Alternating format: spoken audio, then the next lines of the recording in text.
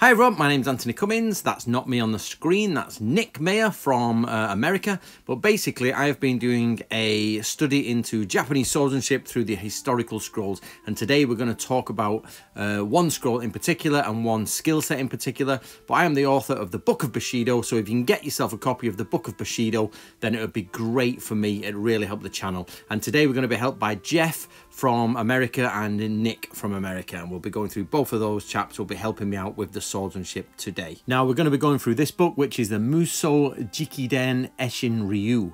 Okay, and we're going to be going through that, and it's the EI forms and all Yamauchi branch.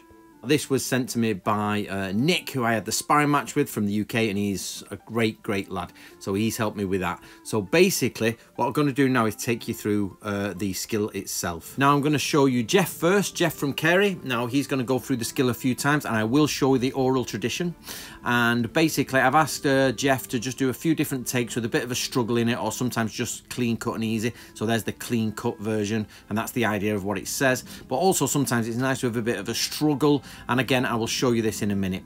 So, and what I've done is I'm going to slow it down for you and show you exactly what he's doing. So this comes from Edo period samurai, and the idea is that somebody creeps up behind you. He's going to grab the sword and either grab over and grab the handle, or just try and restrict you from getting your sword. And you've got to struggle to get out of it, push it, and then move and break his sort of balance there. As you see, he's going to go, and then you can take it out and you can cut and kill. So that's Jeff in Kerry. So this is called Takiotoshi, and it says this form deals with the problem of what to do when the opponent grabs the end of your saya, and it's known as stepping on the opponent's shadow. We have two basic versions. The opponent is grabbing with the right hand behind you, and the opponent is grabbing with the left hand. Now they're trying to push the scabbard forward and trying to grab the hilt as well. Sometimes they're just trying to push the scabbard forward, and sometimes they're just trying to do the hilt. You can pause it and read it there. So as not to bore you by reading it all out, you could have paused that on screen and use that. And basically Nick here is showing how that happens. This is Nick from Richmond, and with his assistant. So she'll either be going with the left hand or right hand. She'll be grabbing at the side to try and push it forward. You can come out and cut like that. The poor lady. So they're trying the different versions here from the oral tradition. So you just let me know what you think about this skill down below. Have you ever come across this? Have you ever dealt with this school? What do you think of it? There's also this version here, which is dash forward, leaving the saya behind, and that is where basically you will grab it and you move forward as they do. And again, Nick, or you, there's the other one where you actually push backwards like Nick just did then.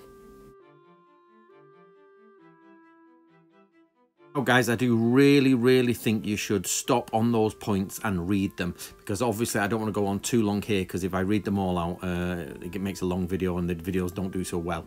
So do read them. But there's basically grasping with the left hand, grasping with the right hand, grasping both the hilt and the saya, and then there's also pushing backwards or moving forwards. And these are the things there Nick is pushing backwards. So have a look through the terms and see what you think, and let me know what you think in the comments below. But I'm just going to give you a quick now understanding about the I'm going to put on screen some of the information that Jeff has kindly put together, so that you can know the and you can pause this and get the information about where this skill comes from. Jeff from Kerry has kindly put this back to, put together for me, tracking the Kuden.